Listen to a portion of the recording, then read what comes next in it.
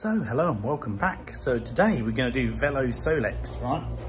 I've got new parts, let me show you. So I've got two of these blocks. There's two of those, they're actually off a later one, but I think they'll have to do because I couldn't find the ones for the 17, so these are a bit newer, but they'll do. Some brake pads, an air filter, and some of this plastic. So I don't know if this is slightly thinner. I couldn't get one the same. I don't know, I doubt that's original anyway, and even if it is, it's knackered. That's the only word to describe it. So like I say, these are the brakes on here at the minute.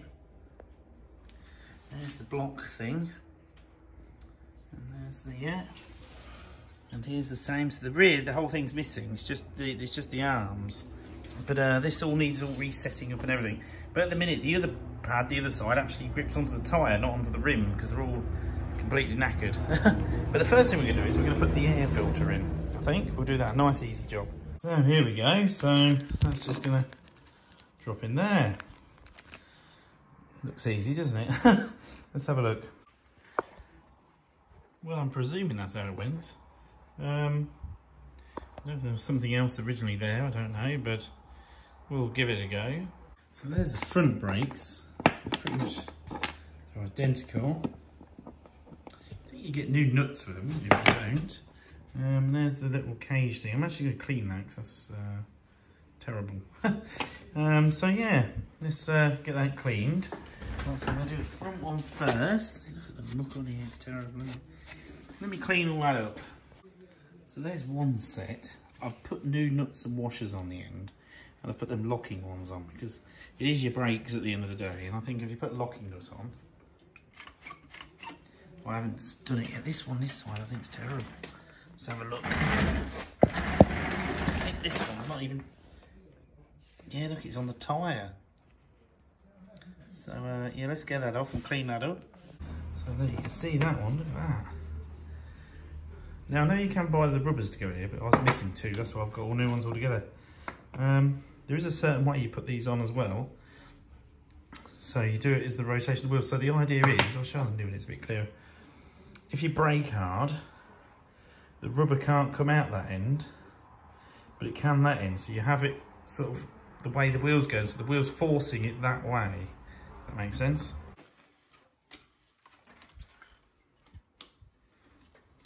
There we go. Front brakes. So now we're going to do the rear. Oh, I haven't shown you my new bell. Look at this. Because the bell was missing, I went on eBay and bought this one. Plus it's rusted a little bit, so it's got patina on. Look at that. Brilliant. So now let's do this one now. Like I say, it's all a bit... See, on these you adjust them. Here. Basically press that in. You turn it. It slackens the cable off. So let's get the pads on and then we can sort of fix the rest of it. So that's the rear brakes done. Look at that. So the idea of these blocks is when you brake hard, forces against the chassis of the bicycle. This brake's a bit sticky. I might have to even take it off yet and degrease it a little bit. But I've had a dabble and I've put those bits of wire back on. I don't know if it's right. That's how it was when I got it. And all the pictures I find, there's always two holes there and a hole there. Let me show you the better side.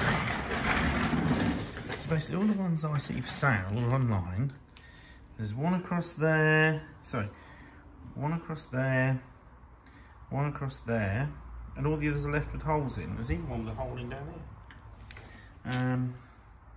So yeah, and the other side it was just one piece. So it was just like hidden down here. So you put it through one, across, down, and across again.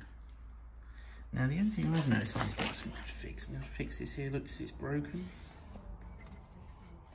I'm going to take this arm off here and here. And I'm going to have to maybe do a bit of a weld on the back of there. We'll see, we'll have a look, because it's definitely not right. All the bicycles I see, this piece of tin seems to be on the outside, and all the ones I've seen.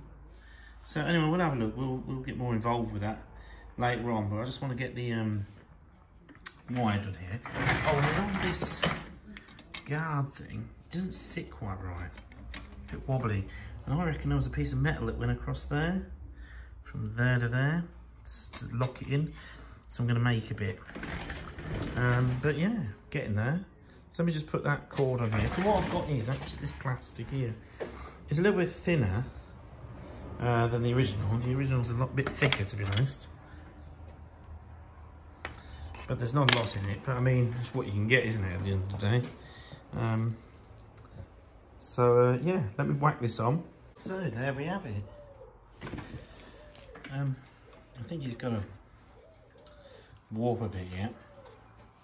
Settle in a bit, and I may have to just pull it tight. But yeah, there we go.